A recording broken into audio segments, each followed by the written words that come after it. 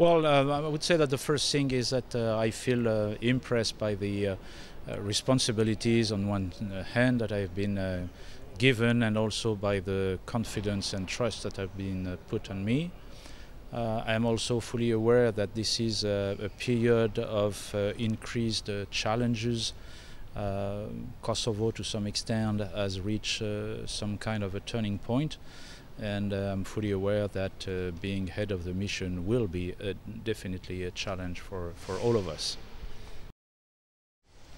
Well, for the time being, I think as a new head of mission, it's true that being already familiar with the place, with most of the actors, being local actors or international actors, it's clear that for me, at least in the first weeks of my tenure, the most important challenge will be to understand and better know the mission itself and the mission members. So my intent is really to dedicate my energy, my time, my availability to the mission and to the people who work within the mission. Well, I think that, as I said, I probably need to dig a little bit more into the missions to clearly understand who is doing what and how. My feeling is that between the three pillars or the three components of the mission, i.e. justice, police and customs, my initial efforts will focus on the coordination and try to make the mission run a little bit like an engine where every part is working for the same purpose.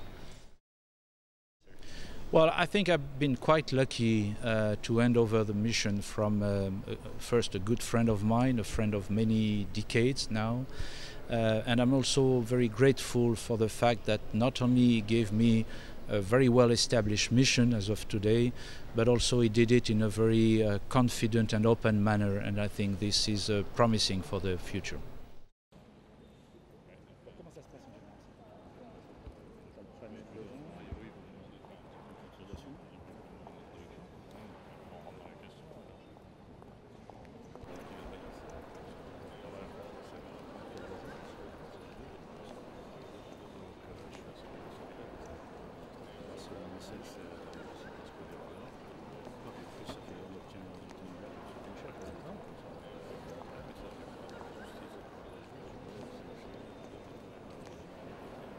C'est ce que j'ai dit hier aux journalistes.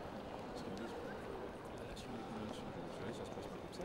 Parce que même si on les gens dans la cour, il y a des gens qui sortent libres, on a réussi les contrôles.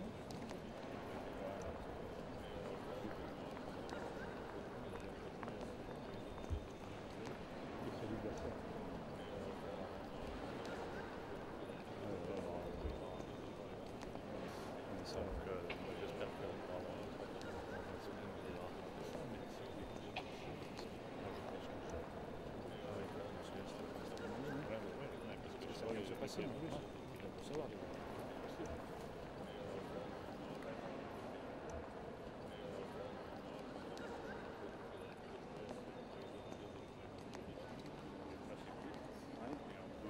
Les nationaux, tu vois, les habitudes.